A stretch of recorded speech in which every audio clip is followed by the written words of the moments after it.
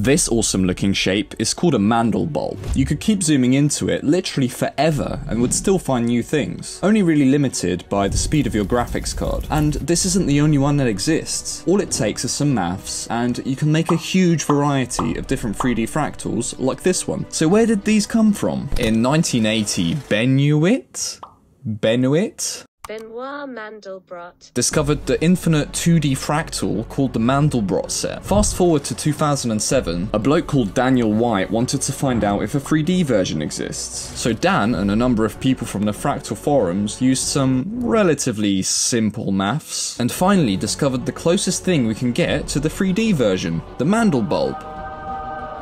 So now let's look at how some other 3D fractals are made. At the lowest level, we can render a basic 3D shape. We can add a translation and repeat this over and over. This is one of the simplest types of 3D fractal. The one we made here is called a Menger sponge. We can do this with pretty much any shape we want. This one is called a Sierpinski tetrahedron because it's made from tetrahedrons. Whilst these are already cool, you kind of know what to expect with them. So how do you make these super alien looking fractals? Let's start with the Mandelbulb that I showed you and use that as the base of our fractal. We can add a spherical fold, add an x-axis rotation, then add a z-axis rotation. All of a sudden, we have something pretty complex looking. And if I had NASA's supercomputer, we could keep zooming into it for a long time and keep finding detail. We can also morph the fractals in real time as we're flying around them. So how is this massive amount of detail possible to render while still keeping a reasonable frame rate? For that, we have to explore the technique used to render them.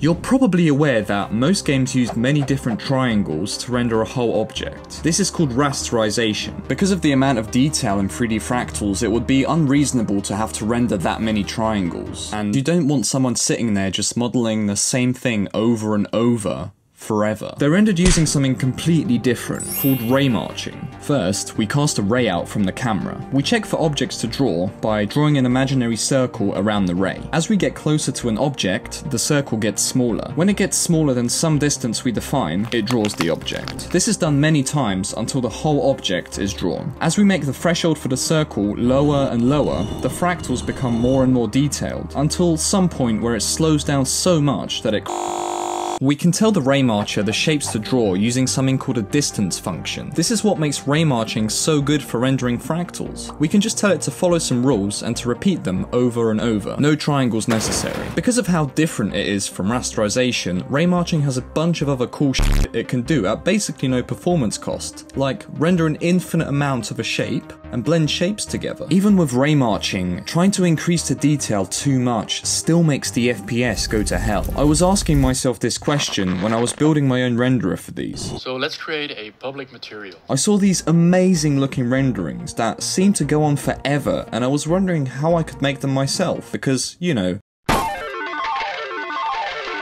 After some googling, I found out that these super complex animations can actually take weeks to render. That's when I stumbled upon the Fractal forums, which I mentioned at the beginning of the video. It's literally a whole community dedicated to talking about these things and making them. Let's look at some creations of the members.